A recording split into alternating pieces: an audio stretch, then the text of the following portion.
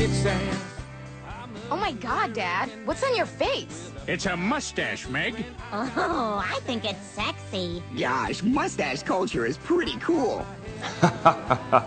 If only a mustached American lifestyle were that simple. Hi, I'm Dr. Aaron Perlett from the American Mustache Institute. A recent study between the American Mustache Institute and Quicken Online found that people of mustached American descent, while earning 8% more than our bearded counterparts, are spending 11% more than those with beards. Not good.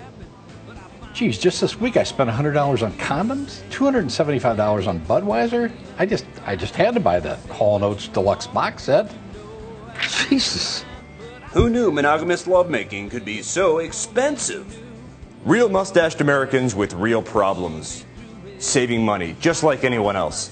That's why the American Mustache Institute has partnered with our friends at Quicken Online to provide real solutions. So we've set up a toll-free number, 877-STACHE-1, where we'll be providing counseling to mustached Americans. And Quicken Online will also be flying one person of mustached American descent to Stache Bash 2009 in St. Louis, featuring John Oates. Landlines, huh? He'll have to call you back, thanks. For more information, call 877-STACHE-1, visit AmericanMustacheInstitute.org, or go to Ticketmaster for tickets to Stache Bash 2009, featuring John Oates and presented by Quicken Online and Budweiser, at the Orpheum Theater in downtown St. Louis.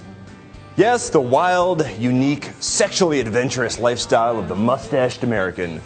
But it's not, however, without its perils. Lois, I am gonna grow a mustache. Then I'll have it made like the Monopoly guy. Except when he goes directly to jail. I wish I could tell you that the Monopoly guy fought the good fight, and the sisters let him be. I wish I could tell you that. But prison is no fairy tale world.